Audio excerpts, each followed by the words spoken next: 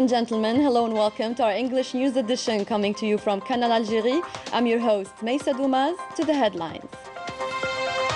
The President of the Republic, Abdelmajid Tebboune, received on Wednesday the French European and Foreign Affairs Minister, Jean-Yves Le Drian.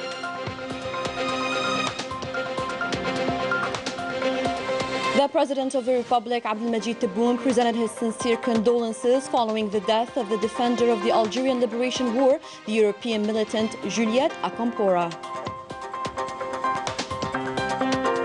The Minister of Mujahideen or War Veterans, Laïd Rbiqa, inaugurated a wing in the Mujahideen Museum dedicated to the scholar Abdelhamid Ibn Badis.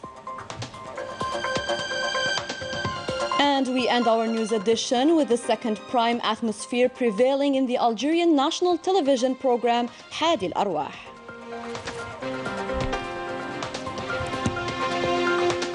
Those were today's headlines. First in our news, the President of the Republic, Abdelmajid Tebboune, received on Wednesday the French European and Foreign Affairs Minister, Jean-Yves Le Drian. The audience took place in the presence of the Foreign Affairs and National Community Abroad Minister, Ramtan Al-Amamra.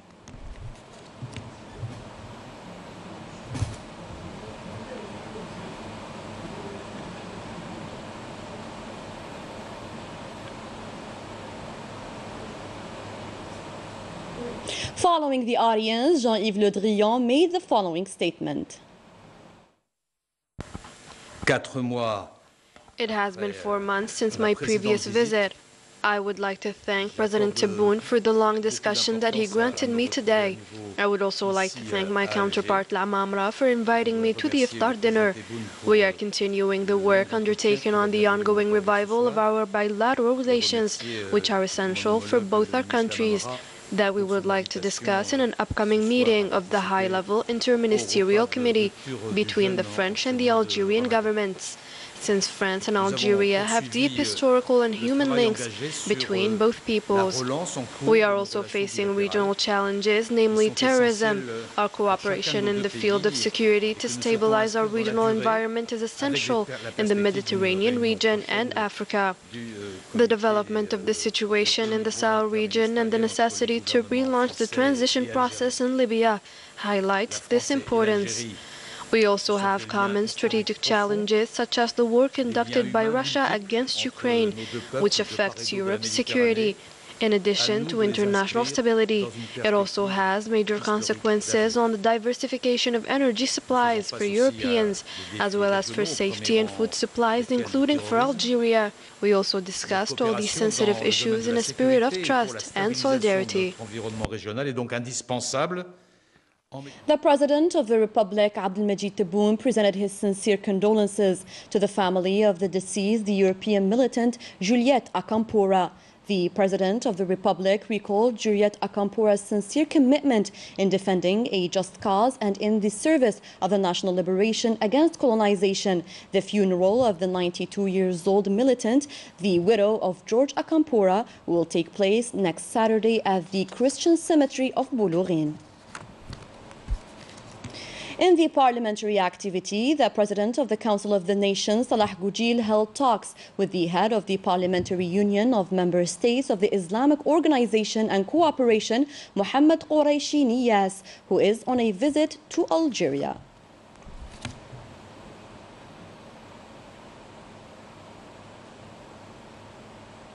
This meeting was followed by the signing of a memorandum of understanding between the Parliamentary Union of Member States of the Islamic Organization and Cooperation and the Algerian Parliament.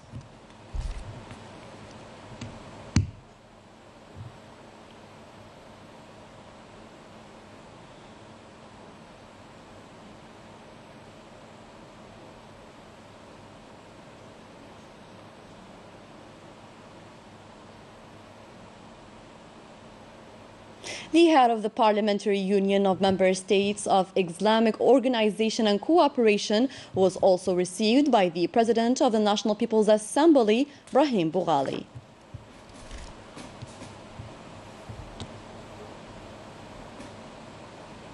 Still in the parliamentary activity, the President of the National People's Assembly, Ibrahim Boughali, chaired a plenary session devoted to oral questions concerning 5 sectors, namely energy, national education, tourism, and environment.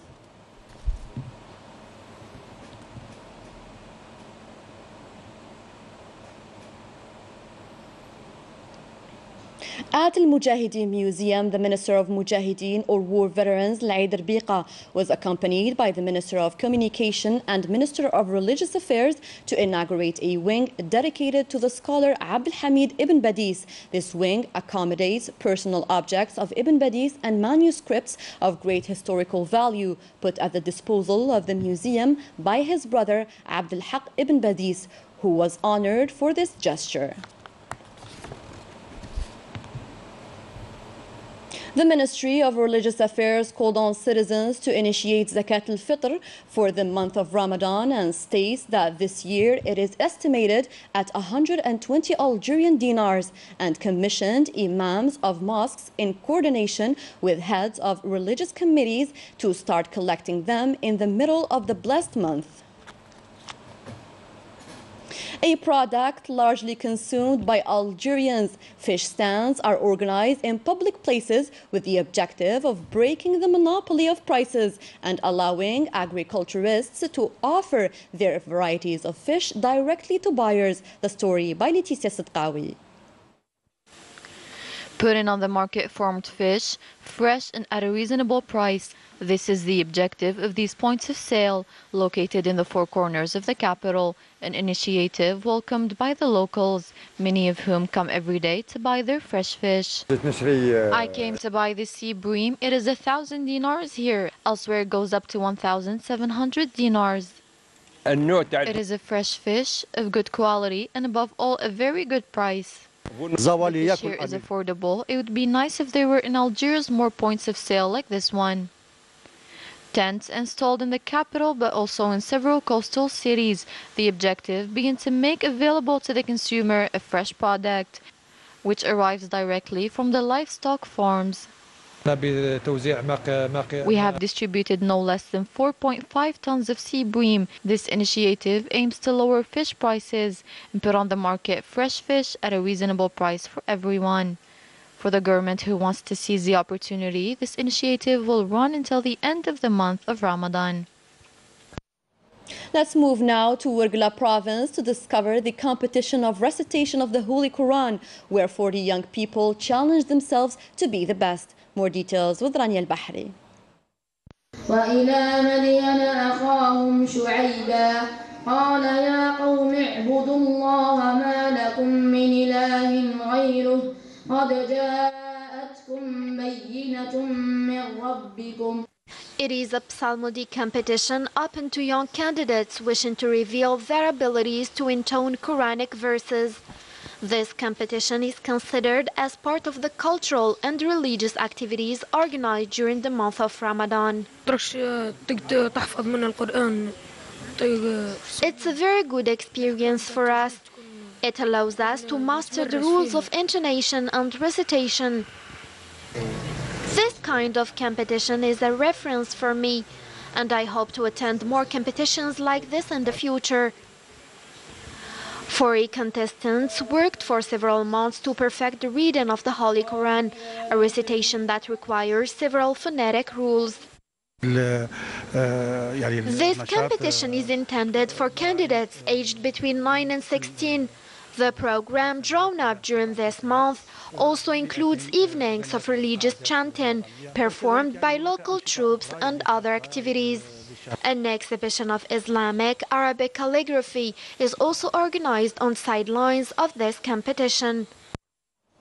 And in the final story, Manal Amari tells us more about the ambience among the candidates of the EPTV show Hadi al-Arwah.